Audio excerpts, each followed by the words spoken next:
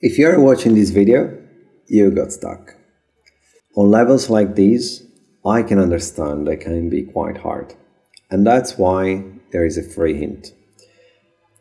Now, the free hint says this is a level about knowledge.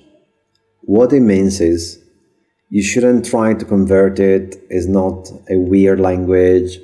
It means that you need to try to find the symbols and solve the level as if the level asks you, what is this? What is the thing in this image? That's how I try to help you not going crazy.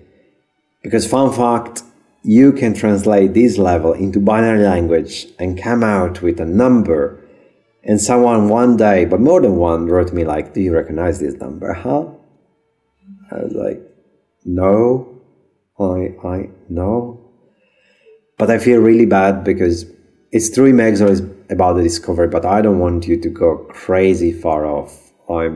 That's why there's a lot of free hints when you type the wrong answer if you're going the right. That's why there's a lot of free hints when you type the wrong answer and you're going in a completely wrong direction and so on. So I always try to keep you focused into one way. I leave you time to search, but don't go that crazy. Check if there's a free hints. A lot of level of those, and I'm trying to add more videos. And now you can go back playing. Goodbye!